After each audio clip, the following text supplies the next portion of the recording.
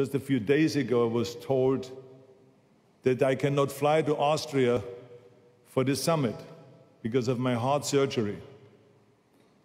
But I knew that I'm going to make it because my will and my positive thinking, I always know that I can do it. And so I did it. But what is important is, and why I'm so happy today is because the surgeons, before they performed the surgery, they said to me that we're going to do everything we can to keep you alive. And I said, why is that? And this is because you are the only Republican with a heart. You're an endangered species. And there's a lot of great energy in here. But despite the great energy here, too often at these summits, we make a big mistake by playing the victim. Too often we act like we're losing the battle to fossil fuels. Too often we play defense instead of offense. I say no more. The day we go on the offensive, the day we say to the defenders of the old order, you cannot hide from the future. The day we no longer are the victims, we are the victor.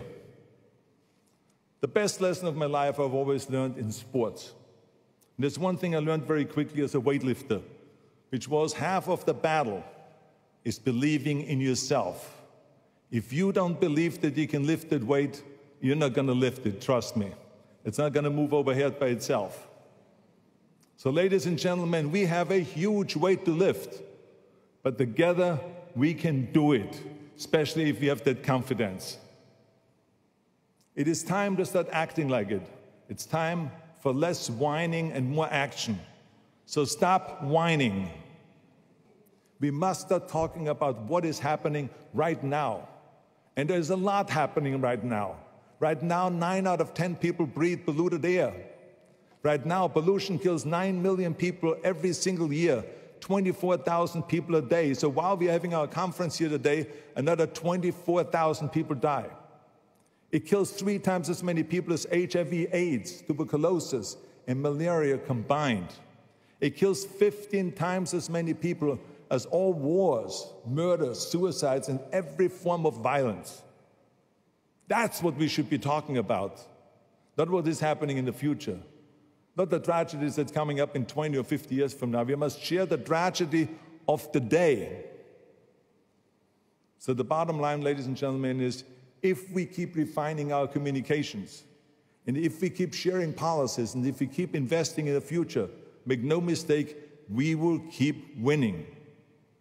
To those of you who are watching at home, who are nervous about the future, to those of you who resist because you can't imagine success without fossil fuels, we ask you to join us.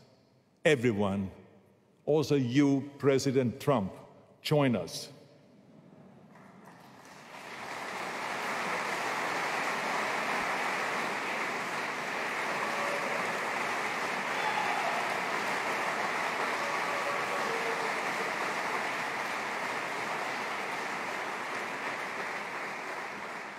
You said when you become president, you want to have so many victories that the American people will get sick and tired of winning.